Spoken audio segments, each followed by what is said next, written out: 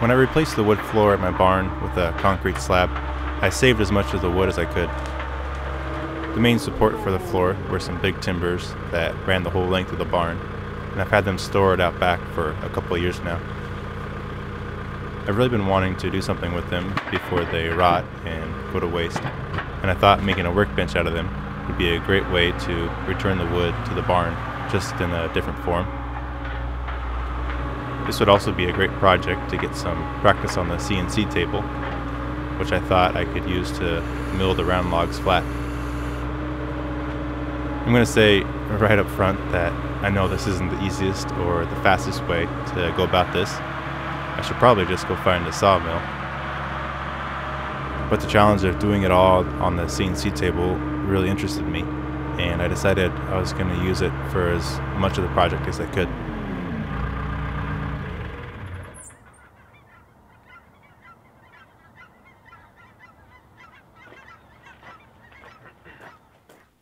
I found that some of the logs had already rotted a little bit, but I hoped there was enough good wood on the inside still to get some use out of them. I wanted to start by making the tabletop, which I was roughly planning to make 4 foot by 8 foot,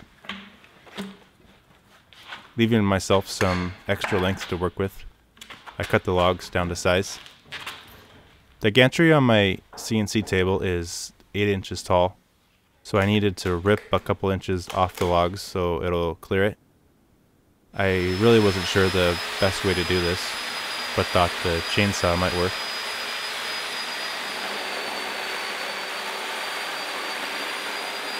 I wasn't making much progress with the electric one, so I grabbed the gas-powered one, and that was a little bit better.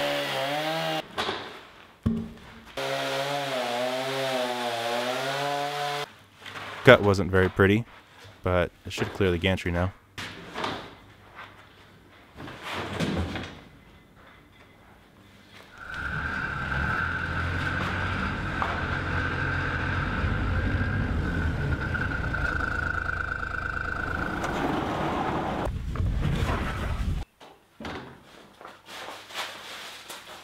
I designed the workbench big and beefy, making the most of the big logs I had. I wanted a 5-inch thick tabletop with 5-inch by 5-inch supports underneath it and 5-inch by 7-inch legs. I wanted all the pieces to be mortise and tenon, which I was really excited to do on the CNC table. Once I had the design finished, I broke apart all the pieces and laid them out in SketchUp. I've been learning some new software called VCarve for drawing vectors and outputting toolpaths to the CNC table. I was watching tutorials all summer long while driving tractor, and I couldn't wait to get some time this winter to start using it. I really like the software. It's easy to see how it's built from the ground up just for CNC users. The software is kind of divided into 2 sides. The left side is for setting up your material and drawing vectors and design work. Then once you're done with your design, you switch to the right side, which is all for specifying tools and outputting toolpaths. It's been great for me because it kind of walks you through along all the steps so you can make sure you don't miss anything. There's a great preview feature to see how the cutting head is going to move, and you can view the finished piece in 3D to see how it's going to look when it's done. To mill the logs, I made a pocket the same size as the log and set it up to take 1/4-inch cuts with the 1/2-inch end mill bit, which was the widest I had. Looking at the end of the log, I figured out where the best 5 inches in the middle of the log was and milled the top side down to that point.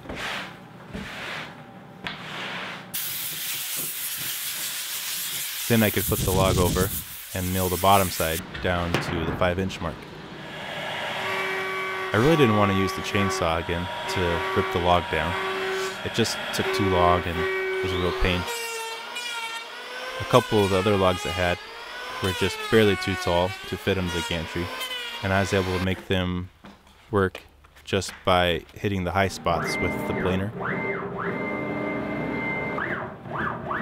when milling these down, I was thinking about the remaining bigger logs I had, and I realized that as long as the router milled ahead of the gantry from top to bottom, it would clear its way as it worked its way down. I made a custom toolpath and set the height to 7 3/4 inches, just under the gantry. This worked for a while, but it ended up being too thick of a cut for it, and it wasn't sounding very nice, so I had to bail on it.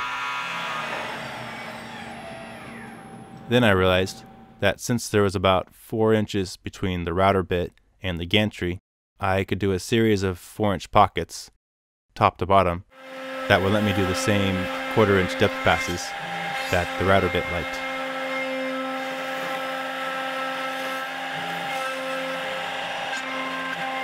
This worked really well, actually.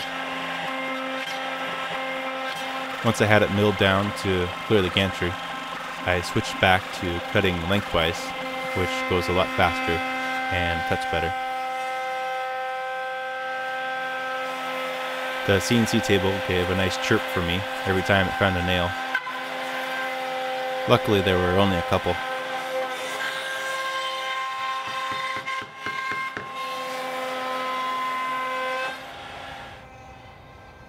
And then for a week or two, there was just a lot of milling going on around here.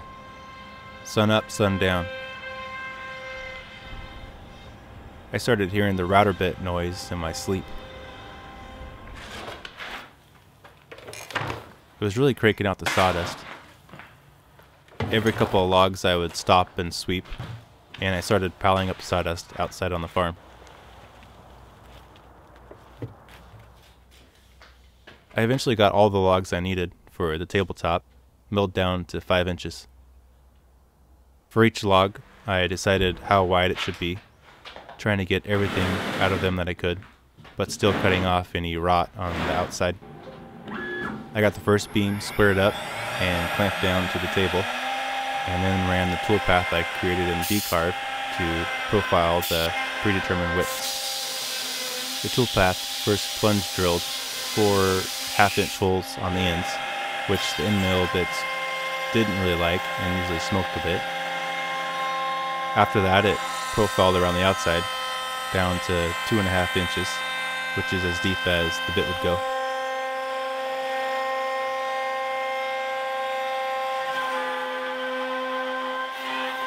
I'm still figuring out the ideal feeds and speeds. I was getting a little bit of chatter here.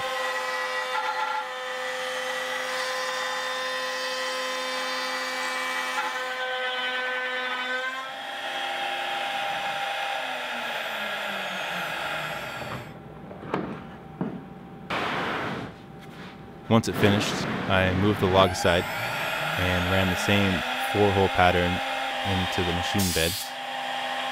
Then tapped in dowels and flipped the log over onto the dowels, which aligned it and let me run the same 2.5-inch depth profile, cutting the rest of the way through the log.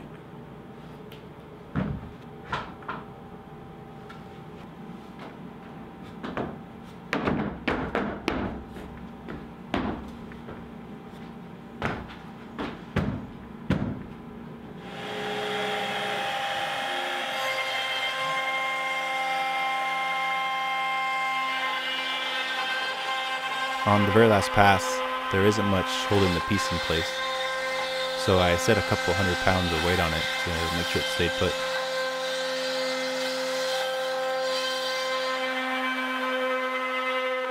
I was always amazed at how well the two sides matched up.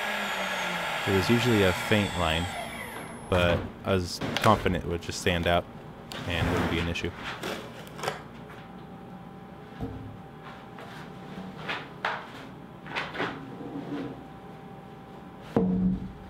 To strengthen the tabletop, I wanted to insert 4 threaded metal rods that I could tighten down and really hold the pieces together.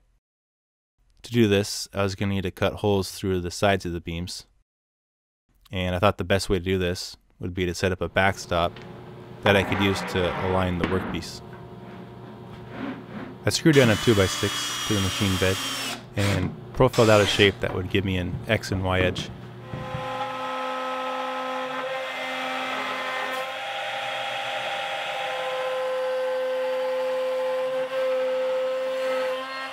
Another really cool feature that I've been using a lot in VCarve is automatic fillet creation.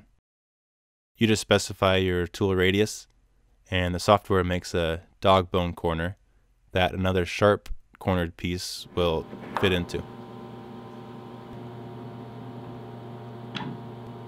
With the backstop done, I could use the auto zero to set the origin in the corner and started routing the holes.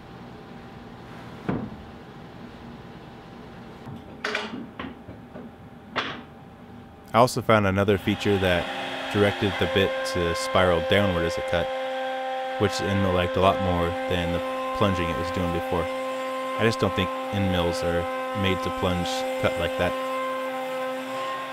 The holes lined up great after flipping the piece over and running the program again, using the backstop to keep it aligned. I thought for the outer two pieces, I would recess a slot, a big washer and nut would sit in, so the metal bar wouldn't protrude from the sides of the table. Also, drilling square holes is a nice new novelty with the CNC router, so I made them square. On one side of the table, I left the outer edge, the rough, unfinished log, which I wasn't sure about at first. I wondered if I was going to regret it later, but now I'm really glad I did. I thought it was a way to show off where the wood came from. Two of the beams were too wide to stand up on the CNC table, so I just measured them carefully and used the mag drill on them. I picked up some 1-inch cold rolled bar from town and cut them to length in the bandsaw.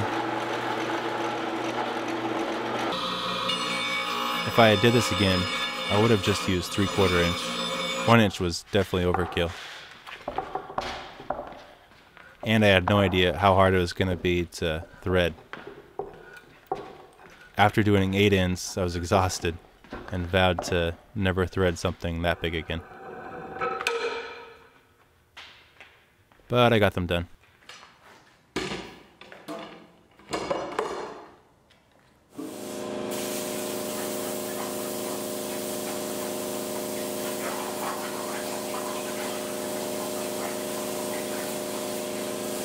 I cut out some square washers on the plasma table, and after a quick test fit, decided I was ready for the big glue up.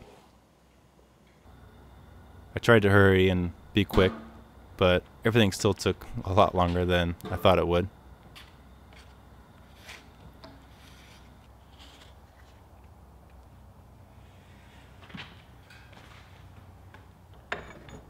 I made the holes for the round bar 1/16 oversized, but they were still a really snug fit driving the rods in.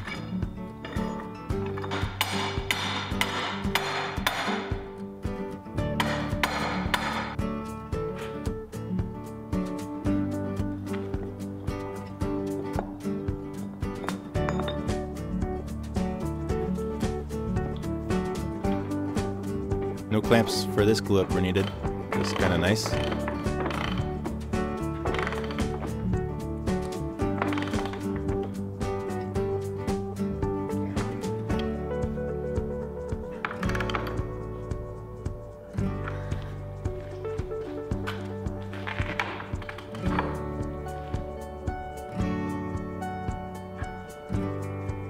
The last thing to do was clean off as much of the wood glue as I could, which came oozing out from all sides.